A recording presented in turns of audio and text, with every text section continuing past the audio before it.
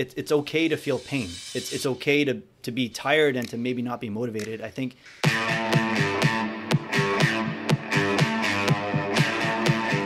fuck expectations. That's what's going on on the billboard. Nice.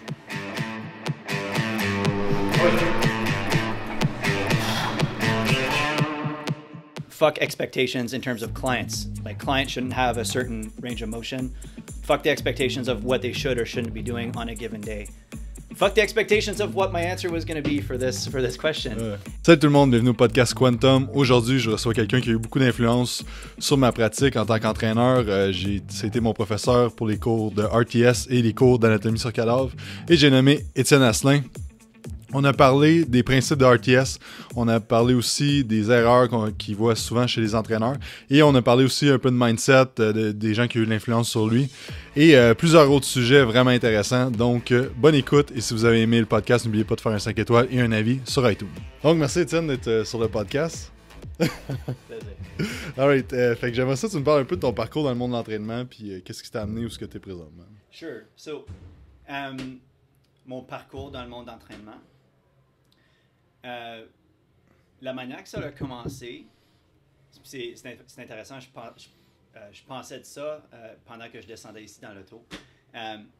C'est un parcours non seulement physique, tu sais, comme côté haltérophilie, non seulement professionnel, tu sais, créer une carrière comme un entraîneur et puis donner des cours, des formations, mais aussi vraiment comme côté développement personnel. Puis spirituel, tu sais, as cheesy and as overused as that is. En fin de compte, la manière que ça a commencé, ça a tout commencé au secondaire. J'étais excessivement petit puis je jouais au basket. Puis à plusieurs reprises, je me faisais je me faisais vraiment comme massacrer par des jeunes filles. No joke, là. Je me faisais mettre à terre par des filles qui étaient comme 2 ou 3 ans plus jeunes que moi. Ouais, merci, vas-y. Puis c'est vraiment de là, je me suis dit, OK, comme that's it. Il faut que je sois plus fort. I need to be able to hold my own. Fait que là, mon commencement en tant qu'entraînement, c'était vraiment comme, tu sais, je savais absolument aucunement c'est quoi que je faisais. Je faisais mes biceps et mes mollets, tu sais, 5 fois par semaine. Puis c'est évident, on s'entend. Mais c'est vraiment de là que ça a commencé. Puis je faisais juste mon propre entraînement, juste pour ma propre force, vraiment plus relié au basket. Non, je vais t'amener sur une petite aventure, là. It's gonna be a nice little story. Après ça, je suis allé faire mes études à l'Université collégiale en technique des services policiers. Puis après une année, j'ai eu la réalisation que c'est vraiment pas pour moi. C'est rien contre cette job-là, c'est juste pas mon affaire. Puis durant ce temps-là, j'entraînais quelques-uns de mes collègues pour les tests physiques. Là, je me suis dit, coudonc, comme c'est sharp. Là. Tu sais, je faisais mes amis vomir. Nice!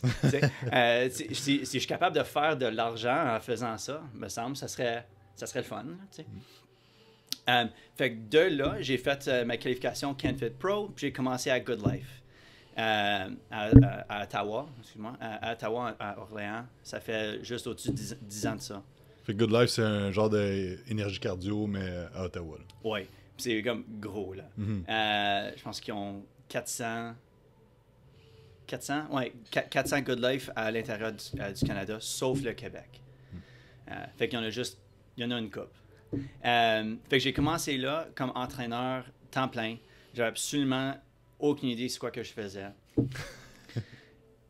Puis même, tu sais, on rit, mais même là, comme aujourd'hui, comme quelqu'un qui donne des formations, il y a encore certains éléments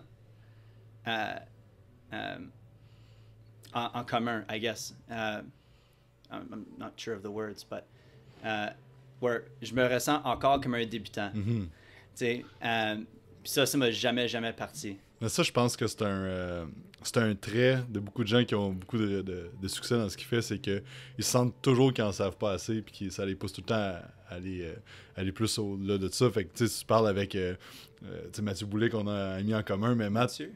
Mathieu. Oh yeah, Mathieu. Mais tu sais, Matt, c'est un expert dans ce qu'il fait, mais il y a encore plein d'affaires qui poussent à vouloir en savoir plus, puis même chose pour toi, puis même chose, tu sais, tantôt on parlait de Tom Purvis, on va sûrement reparler tantôt, mais ouais, je suis sûr que même lui...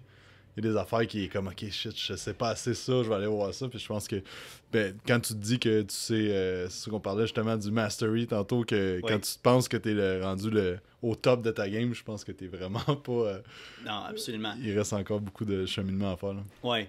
Fait en gros, je pense, tu sais, en y pensant de plus en plus, il y a vraiment comme un mot qui décrit mon trajet, je pense, professionnel et aussi personnel, c'est vraiment juste la curiosité.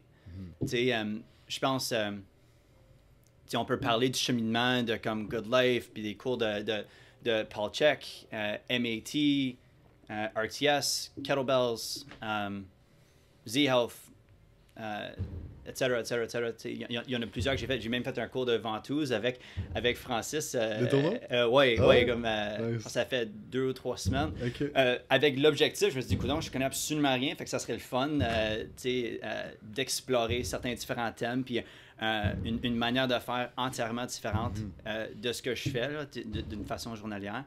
Mais l'élément, puis l'aspect curiosité, c'est vraiment... comme c'est l'affaire, je pense, qui me définit le plus. C'est que, puis c'est pour ça que j'adore ce qu'on fait. Tu sais, chaque client est différent. Il y a plusieurs façons à amener, dans ma tête, à amener un client à un certain résultat. Je trouve ça vraiment, vraiment excitant. Je pense qu'il y a certaines personnes qui, peut-être, verrais ça comme étant frustrant. Tu sais, comme, OK, well, like, quand est-ce que je vais la voir figurer? Quand est-ce que je vais me rendre à un point où que je sais tout? Et puis, l'aspect que j'aime le plus de ce que je fais, c'est que je suis quand même assez confiant que je vais jamais me rendre à ce point-là. Puis j'adore ça. J'adore qu'il va toujours avoir des questions, à se demander, puis essayer d'innover des manières plus efficaces pour créer un certain résultat. L'affaire qui est intéressant que j'ai appris avec toi, c'est de toujours questionner ce que tu fais. Puis c'est arrivé plusieurs fois que tu m'as dit quelque chose, puis que je croyais dur comme faire, mais que je m'étais jamais demandé pourquoi que je croyais ça. Puis justement, d'amener à toujours se poser des questions sur les affaires. Fait que je te remercie pour avoir appris ça. Mais ça a été de quoi qui a eu un gros impact depuis les 2 dernières années dans comment je pratique. Parce que c'est vrai que des fois, on prend quelque chose pour acquis. Puis l'affaire qui m'a le plus marqué, c'est que tu parlais du vaste interne. Que dans ma tête, c'est toujours relié au valgus, que ton genou rentre vers l'intérieur. Mais comme ça, on regarde. Dans le fond, je m'étais jamais demandé est-ce que c'est vraiment vrai. Parce qu'un expert avait dit ça. Puis... Ben oui, non, c'est exactement ça. Right? Puis en fin de compte, c'est important d'avoir comme durant le trajet d'un étudiant, il faut que ça commence avec certains éléments concrets. Imagine le Jacob, ça fait combien longtemps que tu es un entraîneur? Là? 10 ans. OK, parfait. Hey, moi aussi. Excellent. Fait qu'imagine dans ta première année que aucun des professionnels t'aurait donné comme des réponses. Tu n'aurais aucun framework à utiliser pour commencer. Est-ce que ça fait du sens? Oui, ben ça en fait, c'est que je pense que tu vas être d'accord avec moi, mais plus ça va, plus que quand je me fais poser une question, la réponse c'est ça dépend. Oui.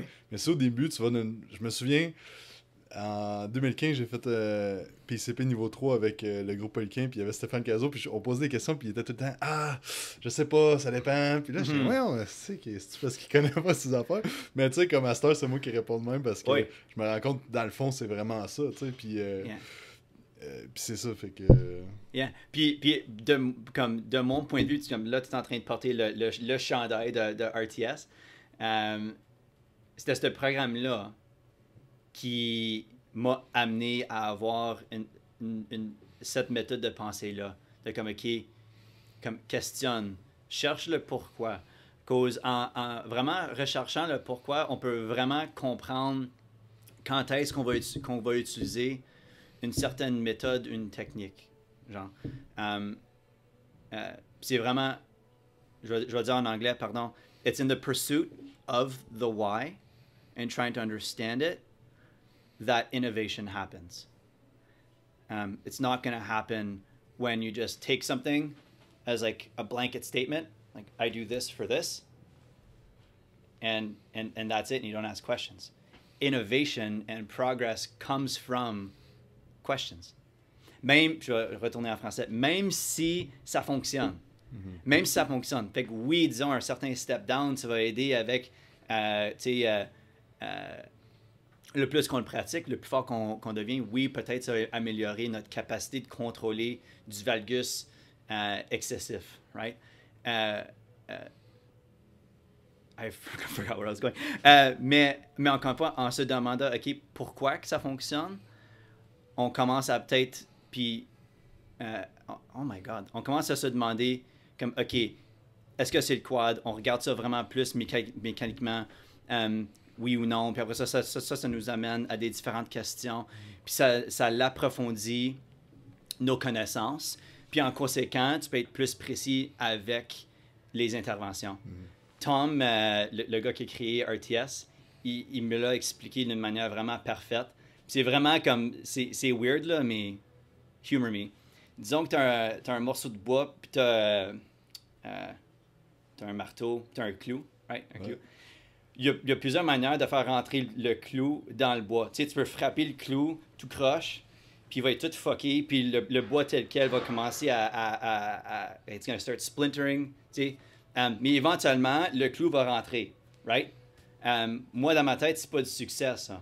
Tu aurais pu être plus efficace en étant, disons, plus calculé, puis d'amener le marteau, puis de faire comme, tu sais, un ou deux frappes, puis là, ça rentre tout droit, le bois tel quel, il n'y a pas de dommages. C'est vraiment, c'est comme la poursuite, c'est la poursuite de ça, genre. D'être vraiment comme, en recherchant le pourquoi, d'être de plus en plus précis avec les stimulus qu'on utilise avec nos clients.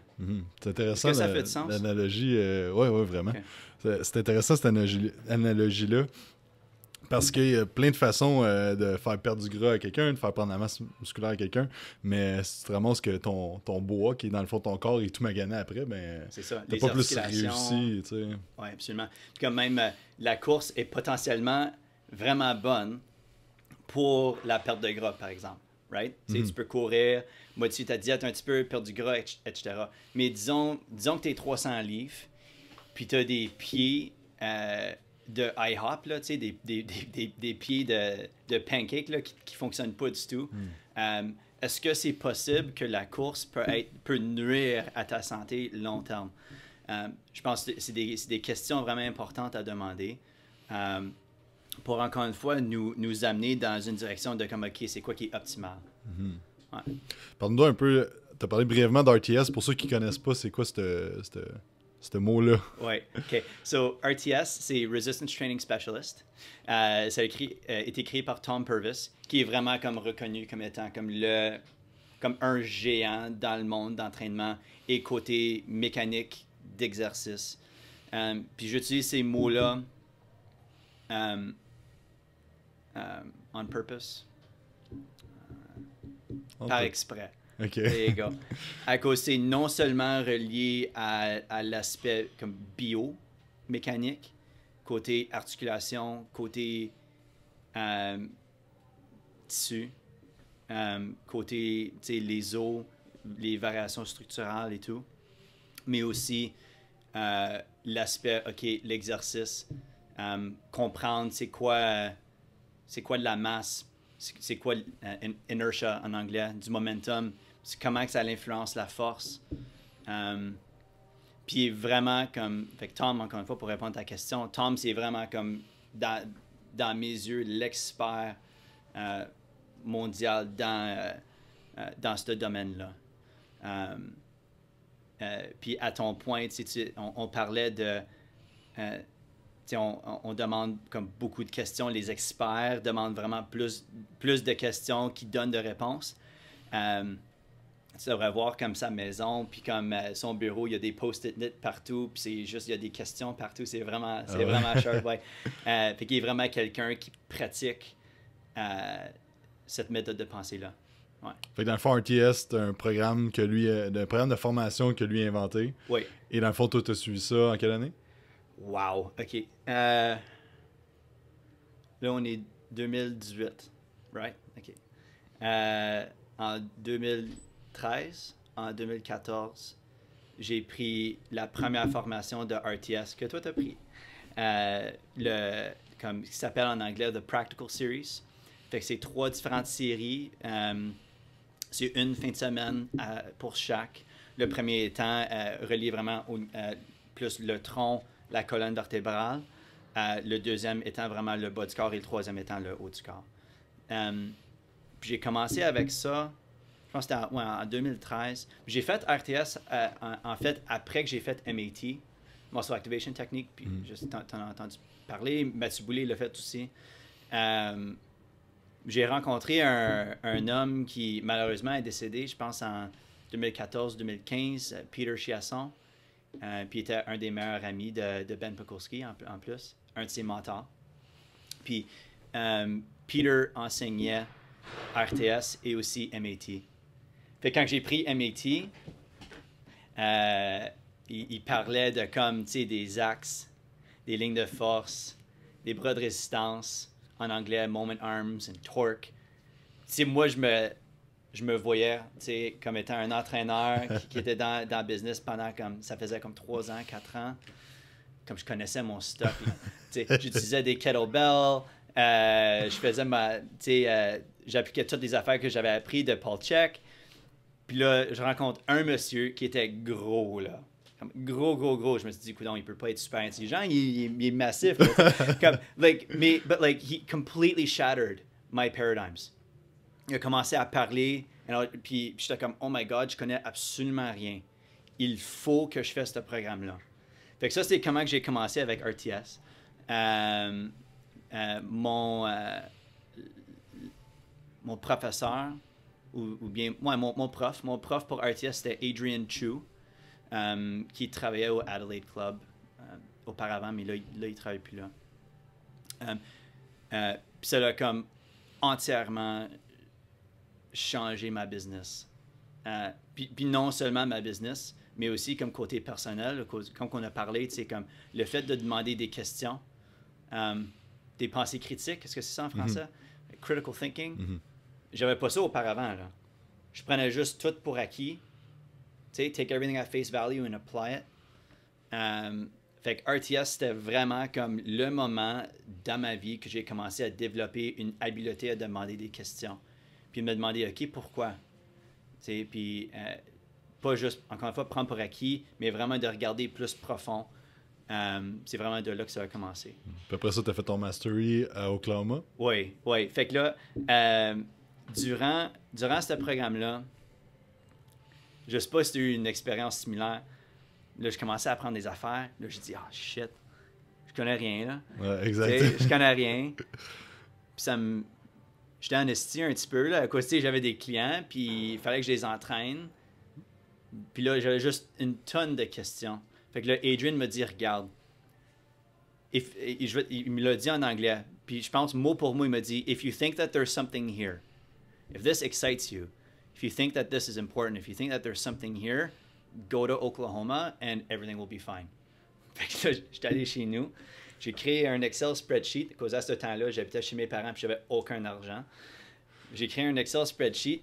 Puis j'ai fait une présentation à mes parents pour leur dire, OK, regarde, voici pourquoi qu'il faut que je fasse ce programme-là. Voici les frais. Voici l'hôtel que je vais rester. Ça va être aux alentours de X $. Peux-tu m'aider? À cause c'est pas cheap, là, tu sais, c'est en dollars américains, puis aussi il faut prendre un vol à 5 reprises aller-retour à Oklahoma, puis comme personne va à Oklahoma, fait que les vols sont pas cheap, là. Donc, fait que j'ai fait ma maîtrise là à Oklahoma. Ça a vraiment changé ma manière de faire comme un entraîneur. Et je tripais fort là-dessus. Là. Puis le mois après, je pense que j'ai fini en août. J'ai fait mon test en juillet, je pense. J'oublie l'année, là, mais j'ai fait mon testing de mastery en juillet. C'était un test d'une journée, one-on-one, avec Tom, puis tu te demandes des questions, puis tu expliques des machines, puis tu parles de l'anatomie, puis des concepts. Puis durant le lunch de mon examen, il m'a dit « OK, quand est-ce que tu veux commencer à l'enseigner? » Je dis « So I passed? » Non?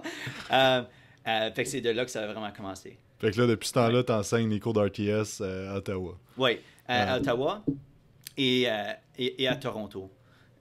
Toronto, à cause que Peter enseignait là auparavant, il y avait déjà il y avait une réputation du programme. Donc, c'était genre plus facile. À cause, pendant une année, il n'y avait personne qui enseignait. Adrian était fini. À cause qu'il voulait aller explorer certains différents projets, je pense en tech. Fait qu'il y avait besoin de quelqu'un. Fait que Blair Larson, je crois qu'il travaille encore au Adelaide Club, il m'a envoyé un message, il m'a dit « Regarde, comme on a besoin de quelqu'un, are you in? » Là, je dis « Fuck yeah, like are you kidding me? Like, it would be an honor to teach this stuff. » So, ouais, fait que ça a commencé, je pense que ça fait 2 ans et demi que j'ai commencé à enseigner à Toronto. J'ai enseigné 2 cours à Ottawa et je crois 5 ou 6 cours à Toronto. Puis là, il y a aussi Sam Trotta qui aussi a fait sa maîtrise pour RTS, qui enseigne aussi à Toronto en ce moment. Cool. Yeah. Puis ça, on parle un peu des principes d'RTS que je trouve vraiment fascinants. Il y a le principe que je pense que tout le monde devrait savoir qui est Have, Own, Tolerate. Yeah, man. J'aimerais ça que tu nous parles un peu plus en profondeur. C'est quoi ce principe-là? Yeah. Have, Own, Tolerate. On va commencer avec le premier. Have. Have, ça fait référence à c'est quoi que le client a. Genre qu'est-ce qu'ils ont côté capacité au niveau des articulations. Donc, par exemple, ont-ils l'articulation de la cheville qui a été fusée? Fusée, c'est un terme? Fusionné. Fusionné. Fused? Fused. Fusionné. There you go. So has their ankle joint been fused? Right? Or fusé? Ou non. C'est quoi l'amplitude de mouvement qui est disponible à cette articulation-là? Et aussi au genou, à la hanche, coude, épaule, etc. Toutes les articulations au niveau de la colonne vertébrale, lombaire, thoracique, cervicale. Right? Fait qu'il y a un élément côté capacité articulaire. Have, ça fait aussi référence au côté musculaire. Disons de 2 points de vue. Un, est-ce qu'ils sont même capables de comme créer, like even just elicit a base level contraction? Est-ce que tu es même capable de comme, tu sais, turn the light on, d'allumer les lumières côté du muscle dans certaines positions? Et aussi comment fort tu es à l'intérieur de toutes les différentes positions disponibles de l'articulation. Donc, par exemple, si on prend le coude comme exemple, disons que mon coude, j'ai un certain degré de flexion disponible et qu'en extension, à cause du structure de mon coude arrête là. C'est quand même assez commun. Mais là, il y a autres personnes qui ont un montant d'extension où c'est comme un angle de 180 degrés ou 0, tout dépendant comment tu peux voir ça. Puis qu'il y a d'autres personnes qui ont des extensions, des hyper-extensions. Puis c'est pas à cause qu'ils ont 2 jointures, c'est juste leur surface de contact est différente que la nôtre. Mais, puis là, côté vraiment plus tissu, comme par exemple le biceps, est-ce que c'est possible que peut-être quand je commence à rapprocher des positions plus courtes, que je perds une capacité de même générer des contractions, comme qu'il y a un disconnect complet. Puis, c'est à ces points-là que les techniques de MAT deviennent vraiment intéressantes pour rétablir certaines connexions neuromusculaires, I guess. Fait que ça, c'est un élément côté musculaire. Et l'autre, c'est comme comment fort t'es, là. Comment de tension que tu peux vraiment créer. Quand on parle de have, c'est quoi que le client a ou bien que nous autres, on a en tant que capacité. On parle vraiment côté articulation et on parle vraiment côté tissu. Encore une fois, comme capacité active.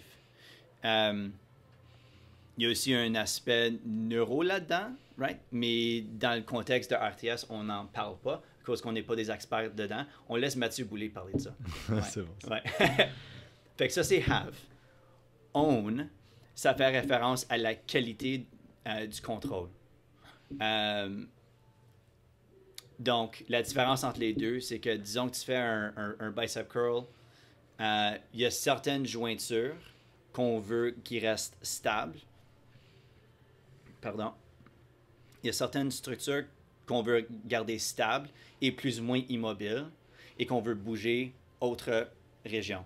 Donc, par exemple, dans un curl, dans la majorité des cas, j'imagine, on ne veut pas accélérer le poids d'une manière signifiante avec la région lombaire.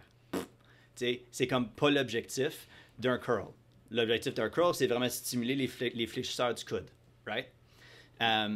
Donc, en commençant en bougeant autre région, ça peut nuire à la qualité du stimulus, aux qualités du stimulus et aussi à les adaptations qui peuvent suivre.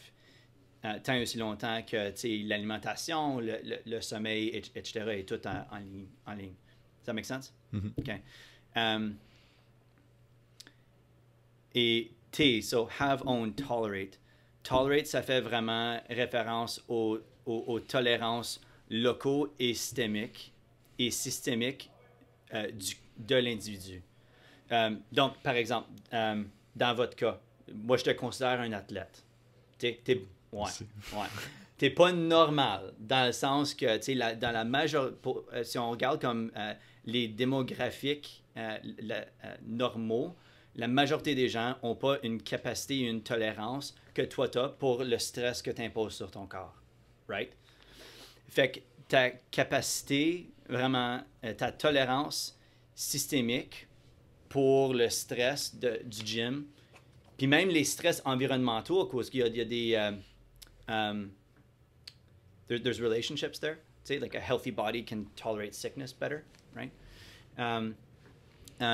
Fait que tolérance, toi, encore une fois, tes tolérances systémiques, les chances sont qui sont probablement plus hautes que la norme. Mais si toi, tu déchires ton ligament croisé antérieur, c'est pas pire en français, hein? ACL, for the English folks listening. Donc, ton ligament croisé antérieur, tout ton corps tel quel, côté systémique, est vraiment, vraiment tolérant. Mais là, tu as une tolérance vraiment basse, locale, au niveau du genou. Disons que tu as déchiré ce ligament-là. Fait qu'en gros, c'est ça le concept. Et puis, en prenant en considération, par exemple, c'est what does Jake, c'est quoi que Jake a? What does Jake have? C'est quoi qui a du contrôle? C'est quoi sa capacité de contrôle et aussi c'est quoi ses tolérances? C'est ces questions-là et aussi prenant en considération tes objectifs, puis dans quelle direction que tu veux aller. C'est ces réponses à ces questions-là qui dictent ce qu'on fait. Right? Donc, en se demandant, c'est quoi, what do you have ownership over, and what do you tolerate? C'est ça qui dicte, OK, c'est quoi, quel type de programme qu'on te donne, c'est comment qu'on fait l'exécution, c'est quelle sorte de cue qu'on utilise. Est-ce que tu es plus quelqu'un auditif, visuel, kinesthétique? Quelle sorte, comment que je vais interagir avec toi? Fait que c'est encore une fois, c'est ces réponses-là qui guident le raisonnement de l'entraîneur pour créer un stimulus optimal pour le client. Mm-hmm. Puis tolerate aussi, je pense qu'on peut aller dans le... Est-ce que d'une journée, mettons que la personne vient de s'entraîner avec toi, est-ce qu'elle a bien dormi? Est-ce qu'elle a bien mangé? Qu'est-ce qu'elle va être capable de tolérer dans cette journée-là? Ça, je pense que c'est quelque chose que beaucoup de monde, puis moi aussi, on prend pas toujours en considération que... À 100%. Tu sais, ton programme, c'est écrit X, Y, Z dessus. À 100%. Mais tu sais, qu'est-ce qu'on va faire quand la personne... Puis ça va arriver que quelqu'un a moins bien dormi, ses capacités de contraction vont être moins bonnes, elle va être moins capable de contrôler, elle va être moins là mentalement, tu sais, fait que de là, tout le temps, se reposer les questions, même si tu connais ton client, de toujours réévaluer, puis... En plein, puis like, that's beautifully said, puis je sais pas si j'en ai parlé quand tu as pris le cours de RTS, mais quand tu as pris le cours de... Je pense que c'était... Non, c'était pas pendant que tu as pris le cours de RTS, c'était après. Mais après le cours de RTS... je sais pas comment dire en français, but I went through a separation, right? Fait que côté émotionnel, j'étais fucké ben raide, ok? Ça allait mal mon affaire, je mangeais pas bien, je dormais pas bien. Puis même si je mangeais bien puis je dormais bien, mon état mental était vraiment pas où ce qu'il fallait qu'il était. Ma tolérance pour le gym, durant cette année-là, puis je suis vraiment comme I'm just starting to get out of it, ma tolérance pour le gym durant ce temps-là était comme it was non-existent. Tu sais, c'était quasiment impossible pour créer une progression. À cause comme mon corps, côté dessus, j'avais besoin, tu sais, ça requiert un certain montant de stress pour créer une adaptation, mais je n'étais pas capable de tolérer ce stress-là.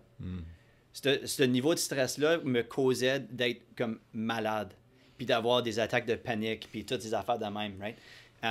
Fait que oui, à 100%, puis c'est vraiment comme, like, c'est ça le programme, dans ma tête, là, puis je risque à faire des ennemis avec ça.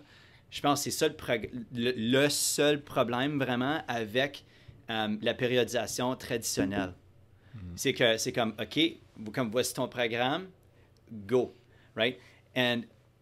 Puis on s'entend comme d'une façon journalière, c'est une personne différente qui rentre, tu sais.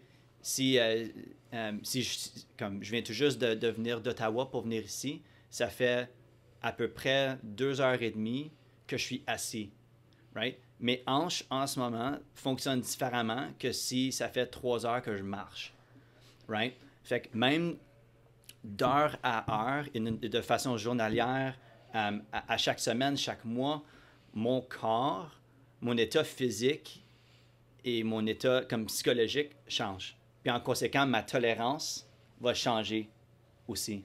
Ça fait du sens? Ouais, 100%. Ouais. Puis c'est intéressant que tu rentres la programmation et la périodisation parce que je suis 100% d'accord avec toi que tu as beau faire le meilleur planning au monde, mais c'est aussi pour ça que je suggère toujours à mes clients de prendre des séances d'entraînement privé one-on-one une couple de fois par semaine parce que tu sais pas comment tu vas réagir à certains trucs. Puis tu sais, il y a bien des clients, je vois une fois par mois, puis ils arrivent dans 4 semaines après que je les ai vus, puis la deuxième semaine, ils ont commencé à crasher sur le programme. Mais comme on n'a pas eu de feedback, on n'a rien eu, fait que là, t'es comme shit, il aurait fallu que tu m'écris avant ou que. Mais le monde ne sont pas nécessairement. Ils s'en rendent pas nécessairement compte des symptômes jusqu'à temps qu'ils sont vraiment brûlés, puis sont comme OK, ils pensent que c'est parce qu'ils sont plus stressés ou qu'ils dorment mal, mais c'est peut-être le stimuli d'entraînement qui n'était pas apte selon ce qu'ils étaient capables de faire dans cette journée-là. Puis ils ont juste go through, puis juste poussé à travers. Ça les a menés jusqu'à. Est-ce que là, dans le mois, ben, dans le fond, ils n'ont aucunement progressé. C'est ça. Fait que, Puis à un certain point, il y a des temps que c'est comme. Ça vaut la peine. Like, c'est pas toujours une mauvaise affaire de se pousser. Right? Puis je pense que c'est important que ça soit clair, que je veux pas que tout le monde fait juste du rehab et des petits exercices de momoun. Pas de moment. Mais there's validity to working hard.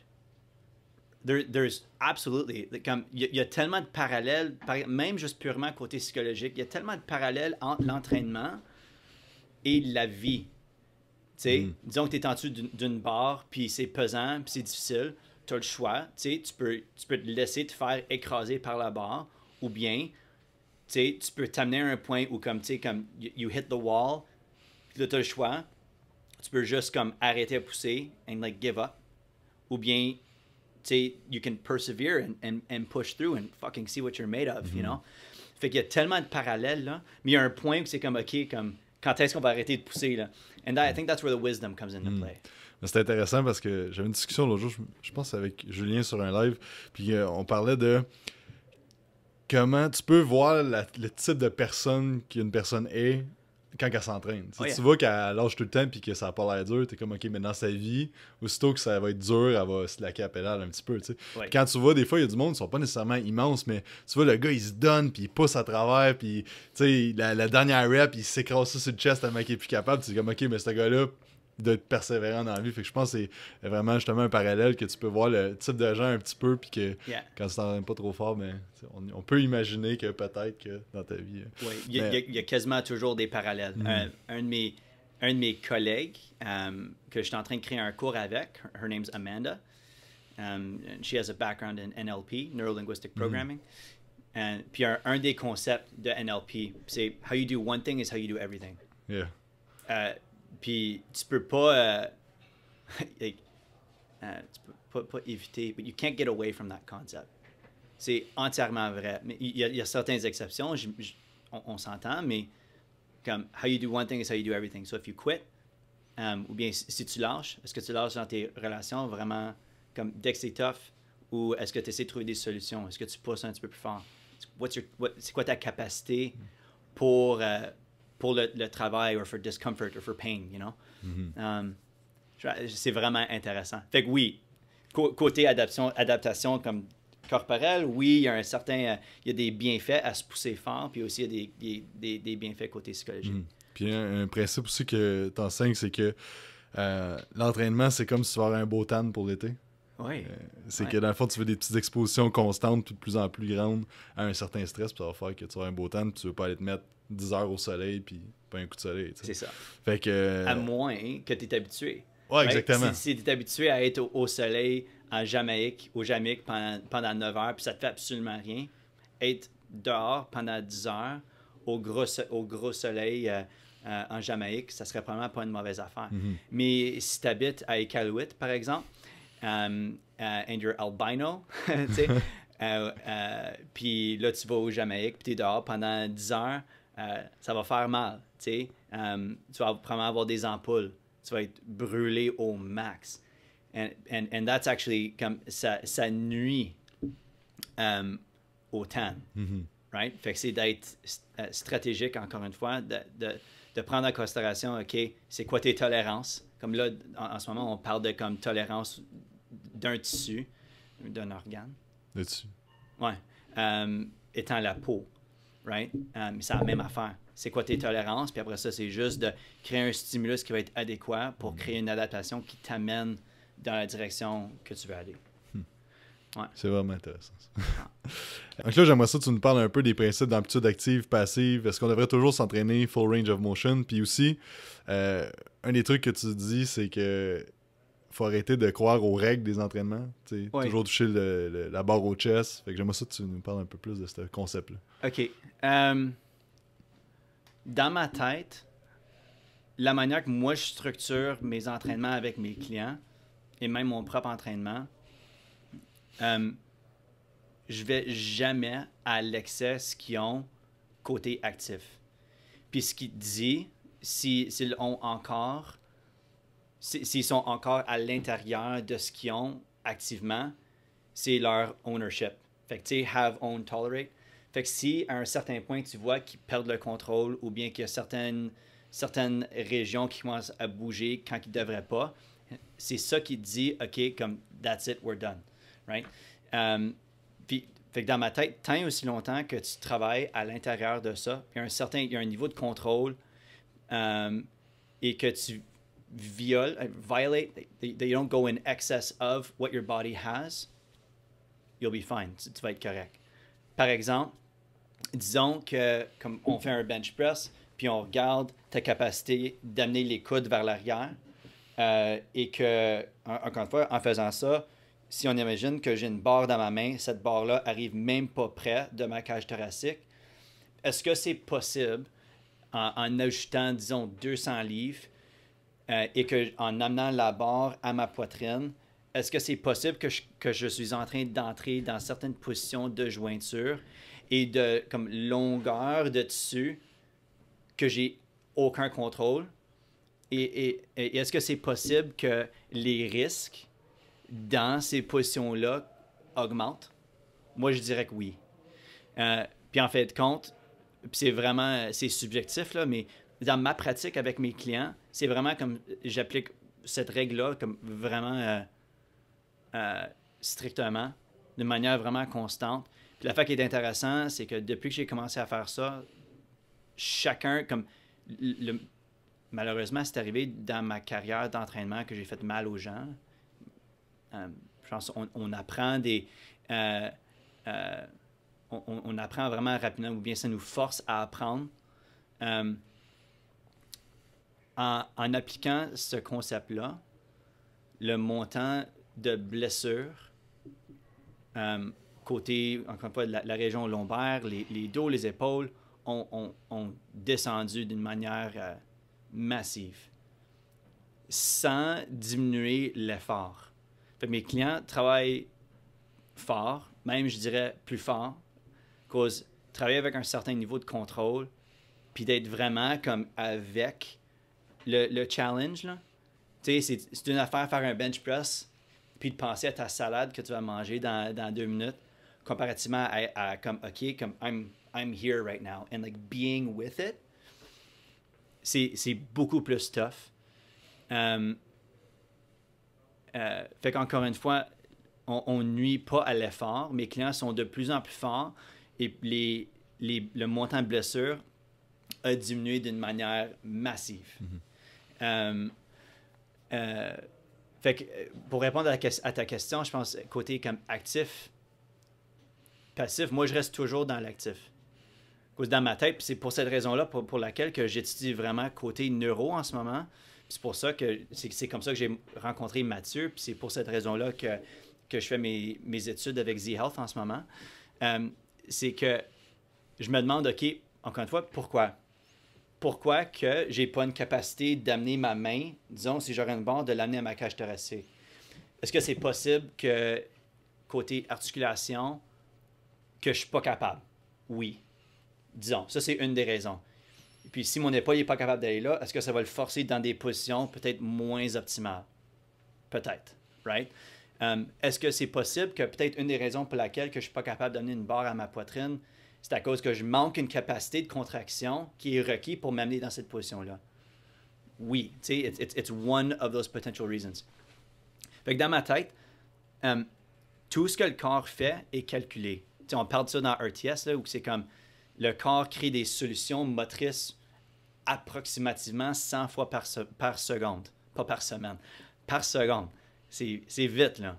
C'est vite, on n'est même pas capable de le comprendre consciemment. Fait que ce que je vois, quand je vois qu'un client présente une certaine amplitude de mouvement, moi, je me dis, OK, c'est calculé, puis il y a une raison pour laquelle. Puis, I have no right to impose. Sorry, I'm going in English here. I have no right to impose what I think this should look like on them. Ever. Never, never, never. And so, it's about negotiating with the nervous system. Fait que c'est de dire, OK, on va essayer quelque chose, on va voir ce qui arrive. Puis comment que le corps répond et réagit à un certain stimulus, c'est ça qui nous dit comment qu'on va continuer, ben, si on va continuer avec ou non. Est-ce que ça fait du sens? Oui, 100%. Okay. Puis un autre principe aussi que vous parlez, c'est...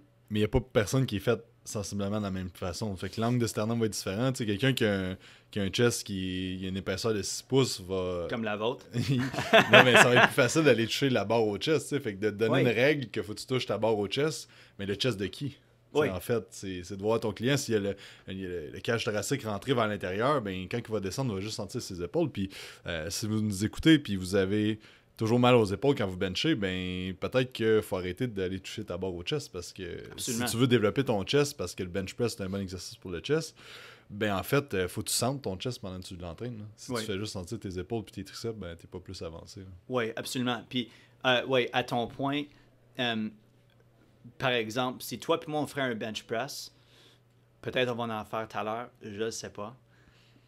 Mais si on ferait un bench et puis qu'on aurait la même distance comme de nos mains sur la barre, c'est garanti, là, juste à cause des comment nos structures sont différentes, c'est garanti que si on amène la barre à la poitrine, que l'angle de l'épaule va être entièrement différent. Right? L'exemple que j'utilise le plus, là, c'est Oh my God, c'est quoi son nom, là? C'est un powerlifter. Il est petit, il a vraiment des longs cheveux, là. Il a comme un deadlift de 800, là. C'est un monstre. En tout cas, je vais t'envoyer les photos, là. Il y a une vidéo de lui qui fait un bench press avec une barre cambrée, right? Donc, il descend la barre à sa poitrine, puis la barre telle qu'elle est cambrée, right? Fait que la barre touche à sa poitrine. Il est en train de toucher une barre cambrée à son sternum. Et puis, l'angle de son humérus, son humérus est même pas horizontal. Ah ouais. Il est encore comme de même. Il est même pas à 90 degrés. Hein. Même pas, là. Même pas. Je pense qu'il est comme à 5 ou 10 degrés d'horizontal. Mais là, si tu prends un gars, genre, puis pas pour être stéréotype, là, mais prendre quelqu'un qui fait comme peut-être plus de courses longue durée, qui est comme naturellement vraiment bon à ça. Someone who's like smaller and lankier. Tu sais ce que je veux dire? Puis tu leur donnes une barre normale, puis ils descendent la barre à leur poitrine, puis qui ont une cage thoracique vraiment, l'angle du sternum est comme plat, là. L'angle de l'épaule, il est peut-être à comme 130, 145 degrés, là. C'est pas l'exercice différent. C'est pas le même exercice, pardon.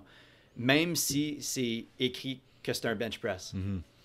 Fait que c'est ça un élément de RTS qui, encore une fois, m'a vraiment frappé. C'est que comme je m'en fous, en réalité, c'est quoi l'exercice que tu fais.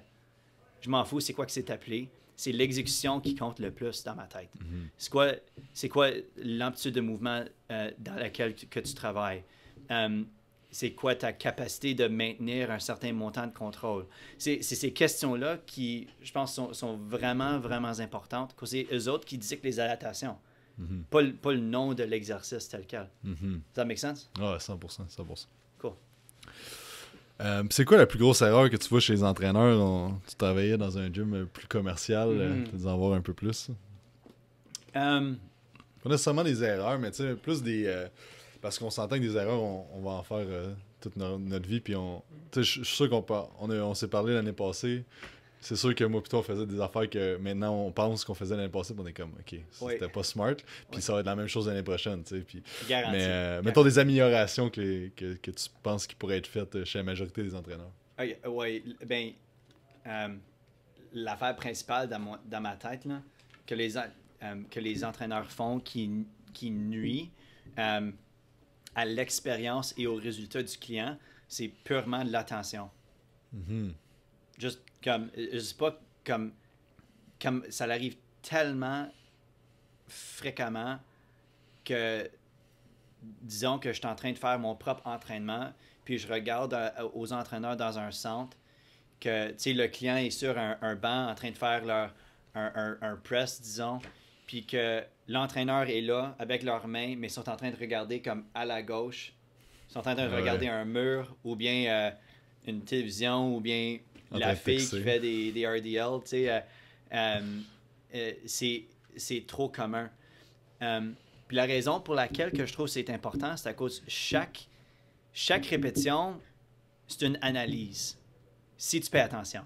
Fait que tu sais, comme d'une manière vraiment typique dans le monde d'entraînement, on fait une analyse, we do an assessment, disons en janvier. Après ça, le programme est créé. Puis je sais que c'est pas comme ça que tu fais tes affaires, mais c'est très commun que c'est comme, OK, on fait une analyse, puis that's it. Mais la réalité est que chaque répétition à l'intérieur d'un workout, chaque répétition, chaque degré que tu bouges, ça te donne de l'information sur les capacités du client. Donc, si tu payes pas attention, ta capacité de comme savoir, OK, comme, like, how is my client doing? Est-ce que c'est approprié ou non pour eux? Diminue le plus que tu commences à regarder des autres affaires. Donc, moi, je dirais vraiment, encore une fois, l'affaire principale que des entraîneurs font qui nuit au résultat du client, c'est vraiment juste l'attention. Si tu fais attention, puis il y a une certaine curiosité à comme, OK, comme, how's this gonna go? Puis tu es là avec le client, puis tu leur coaches. Ta capacité de créer du custom pour un client, ça s'améliore d'une manière vraiment signifiante. Là. Mais je pense aussi que, je veux pas si t'es un entraîneur, puis que Mettons, tu arrives dans un gym, tu veux aller chercher un entraîneur ou tu t'entraînes là-bas, puis tu vois que tous les entraîneurs sont sur leur selle, qui gossent dans le même, t'as pas le goût de l'engager. Mais si tu vois qu'il y a un gars, il a son chrono, il a une feuille de notes, puis il est vraiment avec son client à 100%, tu vas avoir le goût d'aller voir ça. Fait que si t'es un entraîneur qui commence, puis t'es comme, OK, mais comment je vais faire pour bâtir ma clientèle? Juste d'être le gars le plus sharp dans le gym, puis de prendre vraiment à 100%, comme vous dites, 3600 secondes d'attention sur le client pendant l'heure qu'il est là. Je pense que ça va faire une grosse différence dans ta business sur le long terme. Oui, absolument. Puis comme, est-ce que tu t'es déjà blessé la grosse orteil? Oui. OK. Fait que tu sais, comme ça fait vraiment chier que comme, tu blesses ton orteil, puis après ça, you're always hitting it on shit, right? It's the same thing in fitness. So if you stick out, sorry, OK, je vais dire en anglais, puis après ça, peut-être tu peux traduire pour moi. OK. If you stick out like a sore thumb, you're gonna get noticed, right? Fait que si t'es le seul, ou bien même pas le seul, cause l'attention, c'est sur un continuum, là, mais si pour l'heure, tu crées une expérience qui est comme, OK, ton client, c'est ton monde, and like nothing else matters. Tu mets même si tu as ton cell sur toi, là, your cell's on airplane mode, puis comme tu l'utilises pas, puis c'est comme juste like, 100% attention. Ton client, il ressent ça. Et puis les chances qu'il va t'envoyer des clients augmentent d'une manière vraiment signifiante. Et deux, pour des entraîneurs qui écoutent, qui sont sur qui travaillent dans un plus gros centre, ou qu'il y a plusieurs entraîneurs, puis qu'il y a plusieurs autres clients qui vont juste utiliser le centre pour leur propre entraînement. Quand tu es avec un client, là, c'est un show, là. Si tu as la chance de faire de la promotion gratuite, pour comme, OK, regarde, voici l'expérience que je crée pour mon client. Puis voici comme les conversations qu'on a, puis like, look at how much fun this person's having. Puis on en parle dans RTS, là. L'élément, comme l'expérience que tu crées pour un client, c'est quasiment aussi ou même plus important que les résultats que tu crées dans l'environnement d'entraînement. C'est une business de relation. It's a relationship business. C'est de l'entraînement personnel, right? Fait que vraiment, puisque, encore une fois, cette expérience-là, c'est vraiment clé, là.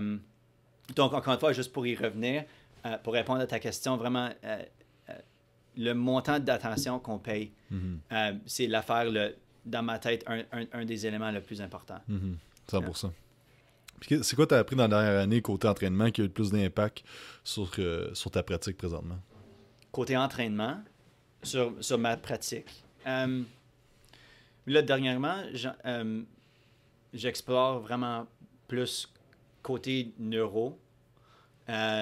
Encore une fois, en faisant des études avec Mathieu, avec l'Institut IP, et aussi avec Dr. Cobb, avec Z-Health. Fait que, il y a plusieurs affaires que j'ai appris, mais étant capable de voir, OK, disons qu'on s'entraîne et puis que je vois que, comme par exemple, il y a des faiblesses constantes dans le bras gauche, disons.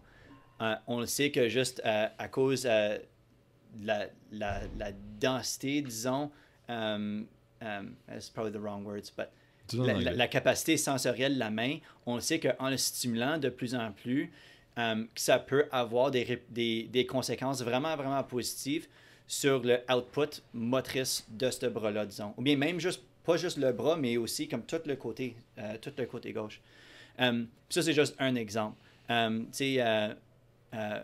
Fait que oui, fait que c'est vraiment, I guess, c'est vraiment plus neuro. Être capable de regarder les gens marcher, puis je me demande des nouvelles questions pour dire, OK, comme je remarque X, Y, Z durant leur marche, et puis qui ont certains symptômes, on va essayer certains exercices qui stimulent certaines régions du cerveau, et puis on va voir si leurs symptômes améliorent. Et moi, je dirais que ça serait vraiment côté plus neuro. Puis c'est vraiment comme à l'intérieur des dernières 2 années que ma pratique puis les résultats ont augmenté le plus. Fait que j'ai intention de continuer dans cette direction-là, parce qu'il y a l'air la majorité des questions que je me posais, ils commencent à se faire répondre. à l'intérieur des derniers, disons, 12 à 24 mois. Ouais. C'est qui la personne qui a eu le plus d'influence sur toi? I hate that question. Oui, il y en a plusieurs. Côté entraînement, je vais en nommer Peter Chiasson, comme j'ai mentionné, qui malheureusement est décédé. Eric Seifert, qui est le professeur courant pour MIT à Toronto. Il est génial. Tom Purvis, Dr. Cobb, Mathieu, toi, mes clients, puis même comme côté développement personnel, comme Tim Ferriss,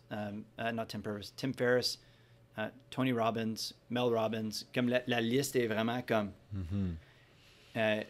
est trop longue. À cause, encore une fois, si on paye attention, je pense que tu peux apprendre de n'importe qui, même un débutant. Ça, c'est une affaire qui est intéressante. Je ne sais pas si ça t'est arrivé. Disons que moi, j'ai une réponse. Dis, OK, quand tu vois ça, c'est ça la cause, disons. Puis là, il y a un nouveau entraîneur qui rentre, qui a aucun bias, puis il n'y a aucun paradigme, mais il est vraiment curieux, puis il demande une question qui, comme, te fait vraiment penser. Je ne sais pas si ça t'est arrivé. Oh, ouais. C'est comme, oh, fuck. Fait que là, comme, même un débutant qui connaît comme qui a passé beaucoup moins d'heures avec le matériel que nous autres on a passé. Ça make sense? Ouais. Si nous autres on paye attention, on peut apprendre beaucoup, même d'un débutant. Fait que j'ai répondu à ta question en pas la répondre. Ouais. C'est bon. mais c'est vraiment, c'est comme ça que je vois la vie. On peut apprendre beaucoup, même en faisant le cours de cadavre avec toi puis les autres gars de Blainville. J'ai appris en masse durant ce cours-là. En masse, à cause des conversations qu'on a eues. You know? Ah, c'est intéressant parce que moi aussi, ça m'est arrivé. La dernière formation que j'ai donnée, il y a un gars qui a posé une question justement, puis j'étais comme shit. Ouais. OK, ouais. Ça, c'est de quoi que genre ça apporte à la réflexion. Puis c'est intéressant aussi, tu parles des influences du monde que tu as rencontré one-on-one, mais aussi du monde plus ces réseaux sociaux ou par Internet, parce que tu sais, on entend souvent dire que t'es dans le fond, t'es le résultat des 5 personnes qui t'entourent, tu sais. Sauf 100%. Que il y a du monde qui vont dire ouais, mais moi tout mon entourage c'est du monde pas ambitieux, c'est du monde qui m'aide pas, c'est ça. Sauf que maintenant, ce qui est incroyable, c'est que tu peux te lever en écoutant Tony Robbins, tu peux t'en aller en écoutant tu sais, fait que tu peux toi-même créer ton entourage positif et te propulser avec ça. Puis je pense que c'est ça qui manque chez beaucoup de gens, c'est le pouvoir de l'entourage. Puis moi, personnellement, c'est quelque chose qui m'a vraiment beaucoup aidé parce que t'as pas tout le temps quelqu'un qui va être là à te dire « Hey, let's go, fonce aujourd'hui. » Oui, à 100%. Puis comme c'est ça vraiment comme le bienfait des livres. Et aussi, comme avec la technologie, comme cette excuse-là, de comme, OK, comme j'ai personne d'ambitieux aux alentours de moi, là, comme, non, c'est toi le problème. Wake up. Like, you're the problem. Il y a une expression en anglais, c'est comme, if it smells like shit everywhere you go, check your feet, you know? C'est bon. C'est comme si tu as toujours des problèmes, si ça a l'air à te suivre, comme, regarde-toi dans le miroir un petit peu. Puis, l'affaire qui est super, c'est avec la technologie, cette barrière-là de comme je connais pas Tony Robbins personnellement. Sauf que je l'ai rencontré à Ottawa dernièrement. Nice. Il était comme 2 pieds de moi, et fanboyed big time. Ouais,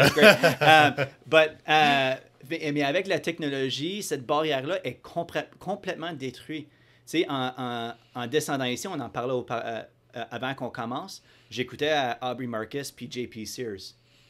Fait que ça me donne la chance de leur amener dans mon auto durant 90 minutes aux alentours pendant mon trajet pour venir ici, right? Autrement, disons, 10 ans passés, on n'aurait pas eu cette chance-là. C'est vraiment génial ce que le montant d'information puis comme de liberté qu'on a, c'est vraiment à cause de la technologie. Je trouve ça vraiment... c'est malade, là. On parle d'influence, parle-nous donc de ton top 3 de lecture, si t'en as un. Oui. moi, je suis quelqu'un plus auditif. Je pense côté information, j'absorbe vraiment bien l'information quand je l'entends. Donc, des livres audio, je trippe fort là-dessus, mais même plus que ça, des podcasts.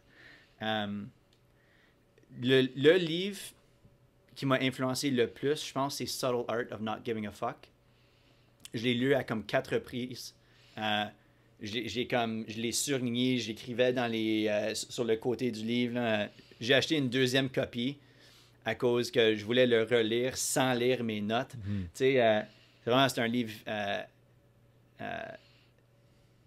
it's amazing. I don't know how else to say it. It's just amazing. Mais c'est vraiment... ouais, je dirais c'est plus audio.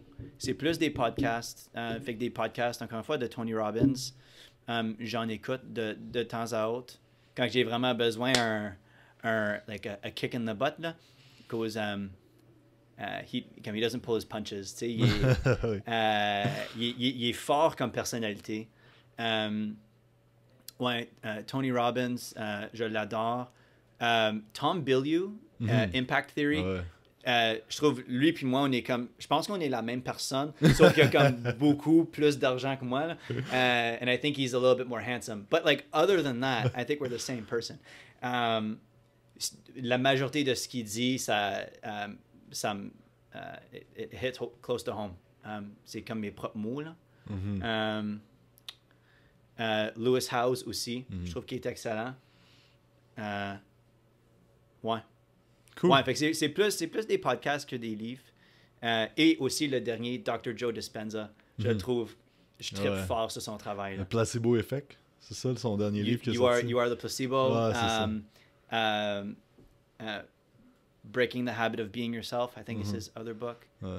Mais même comme il y a une entrevue, puis c'est toi qui l'as mis sur Facebook, je pense que tu as dit, écoute-les, ça peut changer ta vie, quelque chose de même. Là, je dis, OK, Jake, sure, bud, you know, like, come on, right? Puis je l'ai pas écouté pendant comme 3 mois. Puis après ça, j'ai vu ça comme, j'ai eu comme une notification sur mon cell. Je dis, OK, je vais l'écouter en allant à l'ouvrage. Puis là, j'ai eu tellement de moments comme, mon paradigme, il a shifté complètement en l'écoutant. En particulier sur l'entrevue avec lui puis Lewis Howes. Celui-là, ça m'a vraiment... j'ai trippé fort là-dessus. Là. Nice. Ouais. Toi, c'est quoi ton livre favori? Mon livre favori? Aïe, tu me prends au dépourvu. En fait, moi, j'ai vraiment aimé The Compassionate Samurai. OK. C'est un livre, dans le fond, qui parle des 10 principes des samouraïs. OK. Amenés au temps moderne, tu sais, un peu qu'eux autres, il y avait des principes tellement forts que s'ils respectaient pas, ils se tuaient. Oui.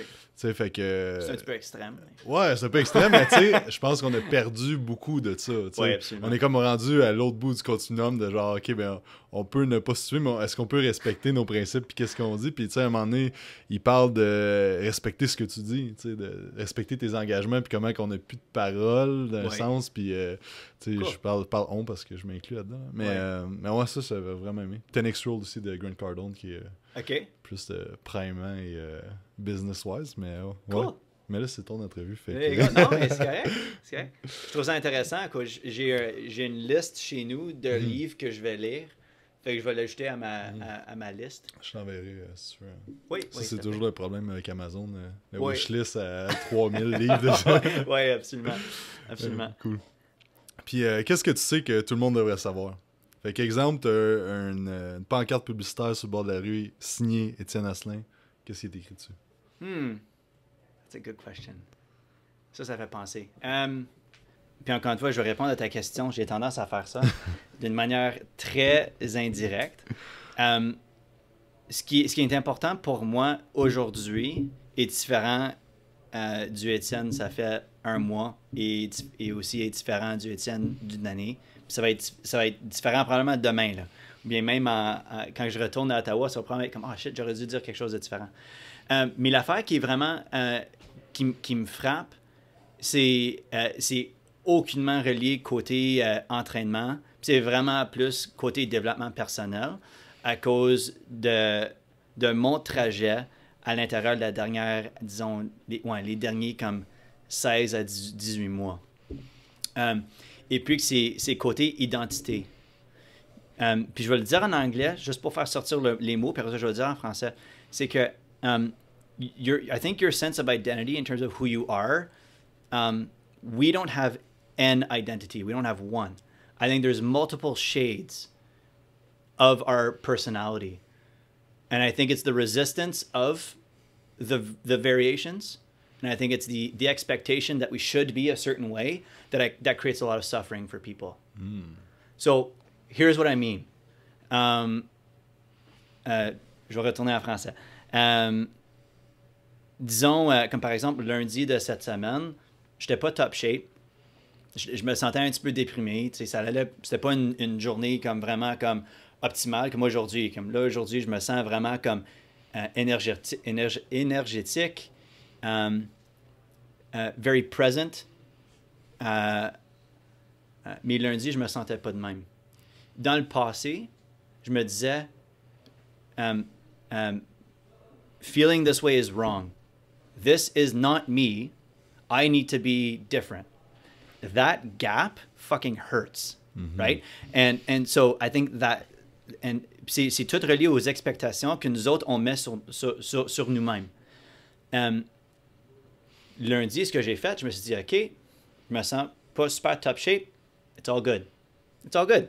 Like, you know, it's okay to feel pain. It's okay to be tired and to maybe not be motivated. I think c'est normal d'avoir des fluctuations dans quel trait ta personnalité sort. Et puis, si on impose une certaine résistance à ces fluctuations-là, je pense que ça nuit vraiment à comme l'expérience humaine, if that makes any sense. Oh, ouais, 100%. So, it's the, like, okay, I know, okay, je sais c'est quoi que okay, fuck expectations. That's what's going on on the billboard. Nice. Fuck expectations in terms of clients. Like, clients shouldn't have a certain range of motion. Fuck the expectations of what they should or shouldn't be doing on a given day. Fuck the expectations of what my answer was going to be for this question and this interview, you know. Fuck the expectations of traffic, weather, my relationship, my finances, all of it.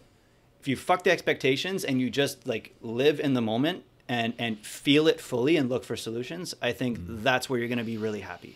Parce que c'est vraiment intéressant ce point-là, parce que faut que tu te mets des objectifs, parce que sinon tu n'avances pas, mais faut que tu prennes en considération que ça va aller tout croche. Puis il y a un excellent livre qui s'appelle Antifragile, qui parle de ce principe-là. Il dit que tu as du monde, tu as 3 personnes, tu as 3 types de personnes. Tu as les fragiles, tu as les robustes, puis tu as les antifragiles.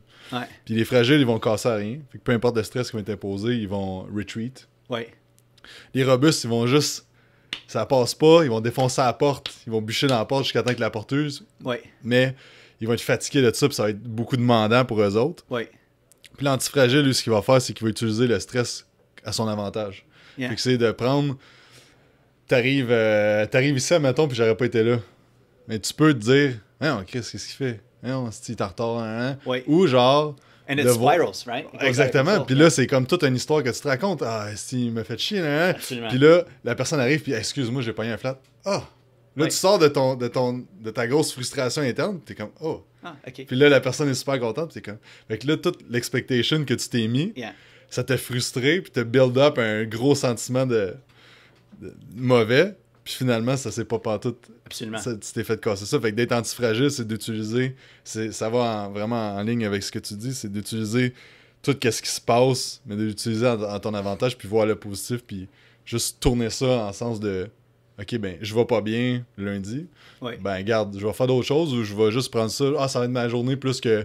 je vais faire de l'écriture, ou je vais faire d'autres choses qui vont être plus...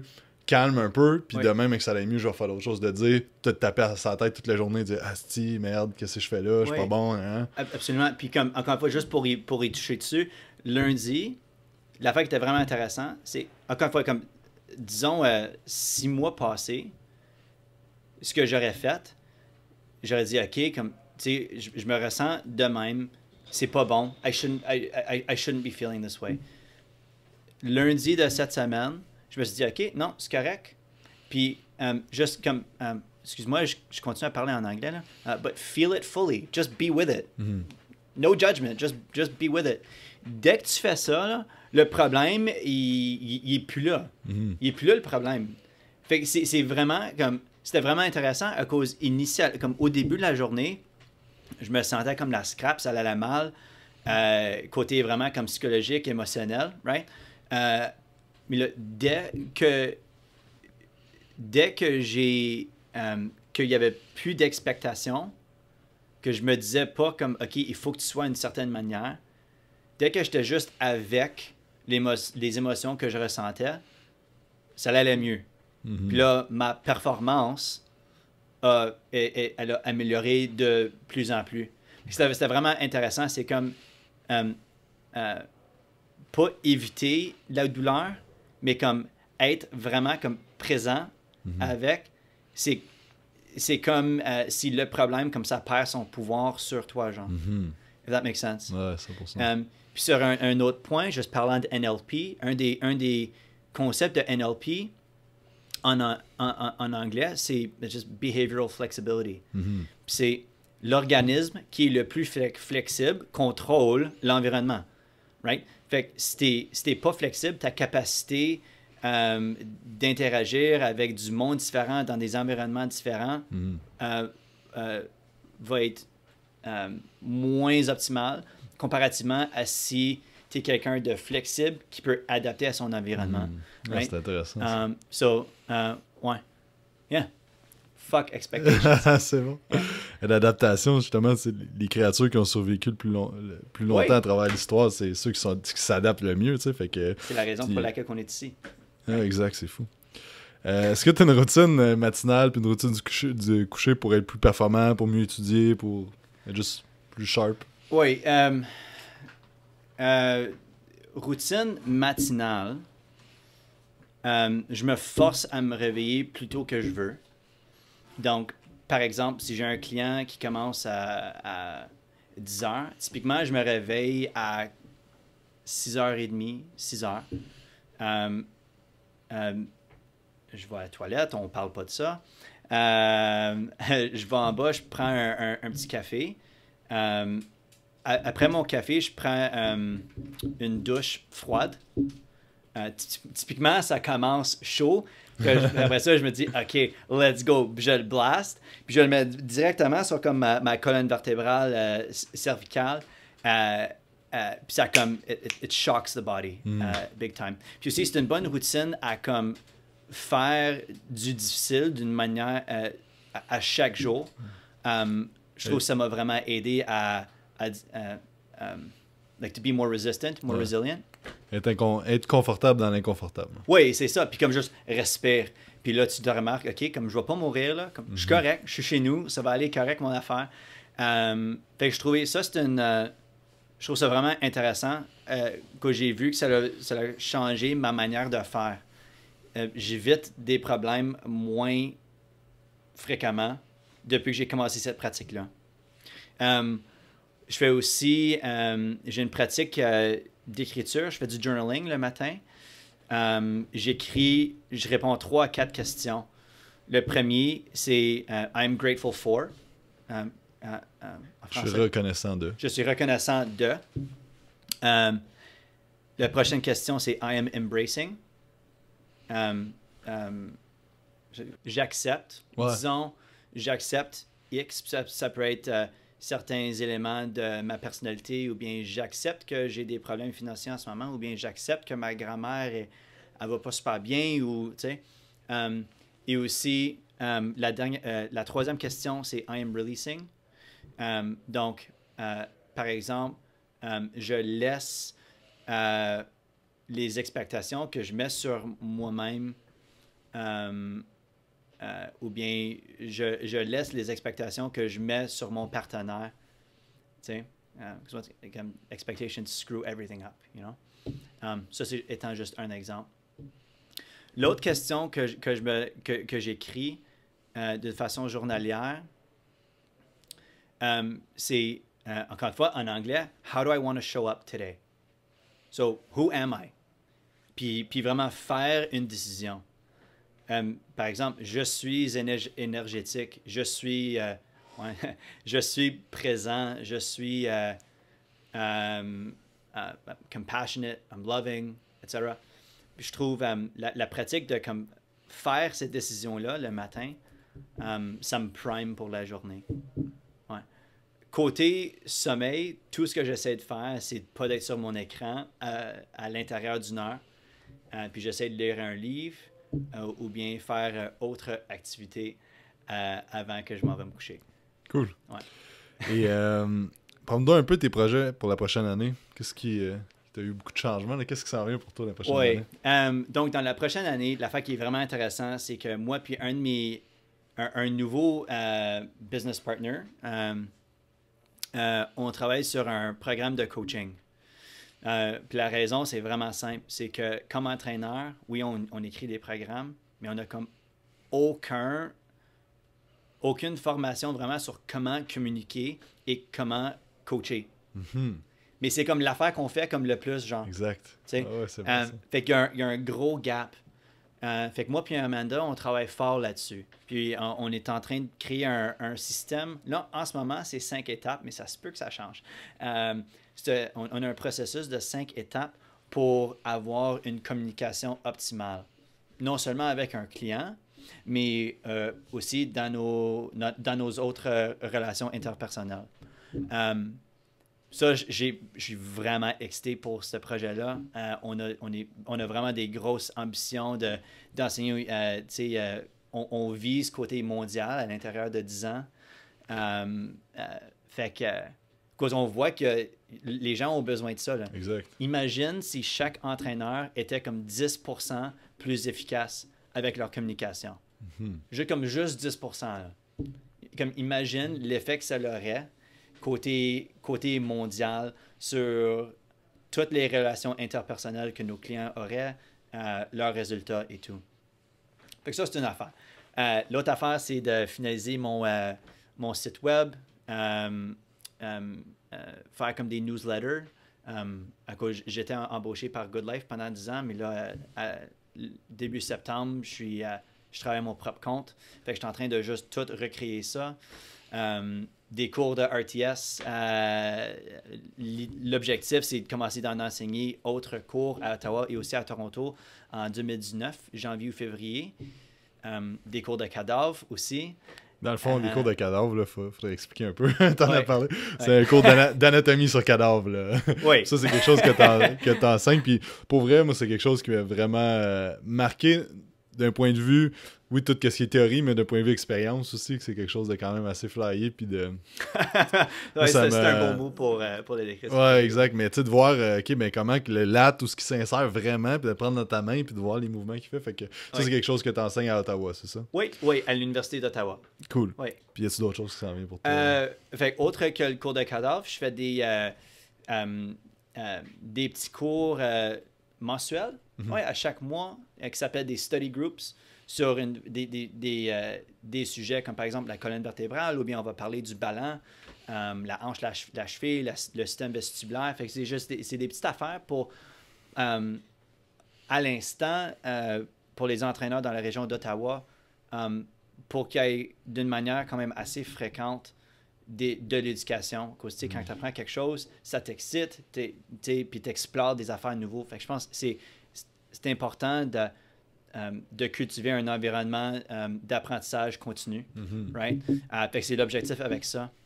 L'autre affaire, c'est mon objectif personnel, c'est de créer un cours similaire à RTS, mais offert à travers de ma compagnie. Puis les deux vont se donner d'une manière indépendante, puis le matériel va it's going to complement each other. Ça va être côté neuro, côté vraiment de base, là, je ne suis pas un expert, mais je sais que c'est important. Fait que côté neuro et aussi côté mécanique aussi. Fait que de blender les deux. Blender en français. Excellent. Ouais. Right, puis qu'est-ce que les auditeurs peuvent faire pour te remercier de ton temps sur le podcast? Ah, man, honnêtement, paie attention avec tes clients. Moi, je veux rien d'eux autres, là. Si tu peux faire quelque chose pour moi, investe dans l'éducation. Tu sais, à Montréal, à Ottawa, si tu veux venir me voir, ça ferait un plaisir. Mais comme investir, un, dans ton éducation et deux, Pay attention avec tes clients. That's it. Ça. Yeah. C'est où qu'on peut te suivre sur les réseaux sociaux? Sur Facebook, Ottawa Fitness Seminars. Dis-le tranquillement. Ottawa Fitness Seminars. Juste que le monde est... Oui. Puis peut-être on peut mettre le link ou quelque chose. Je peux t'envoyer ça. Et aussi sur Instagram, OTT Fit Seminars. Et je viens tout juste de commencer un autre compte Instagram, plus côté mindset, à cause, c'est une grosse partie de mon développement qui s'appelle Personal Musings. Fait qu'on parle de, tu sais, vraiment côté psychologique, développement personnel et tout là-dessus. Cool. Ouais. Un gros merci, Etienne. Ouais, c'était un plaisir. Ah oui, merci beaucoup de m'avoir reçu. C'était honnêtement vraiment le fun. Ça fait plaisir. Fait qu'on fera un part 2 bientôt. Demain. Demain. Ouais, cool, merci. Cool. Donc, merci à tous d'avoir écouté. J'espère que vous avez apprécié. Si vous aimez ça, les podcasts, n'oubliez pas de laisser un petit review sur iTunes, un petit 5 étoiles. Ça nous ferait grandement plaisir. Si jamais vous avez quelqu'un que vous voulez avoir sur le podcast, vous pouvez nous écrire sur Instagram, Facebook, Quantum Training. Il y a aussi notre chaîne YouTube que vous pouvez aller voir, Quantum Training. Et aussi, pour ceux qui écoutent le podcast, vous avez 20% de rabais sur le site beliefsupplement.com avec le code Quantum20. Si vous voulez un shaker incassable en acier inoxydable, pas de BPA, l'excellente compagnie Mana Apparel vous offre 15% de rabais avec le code Quantum15 et aussi fitmenu.ca avec le code Jacob10, vous avez 10% de rabais sur votre première commande. Sur ce, passez une excellente journée et on se dit à la prochaine.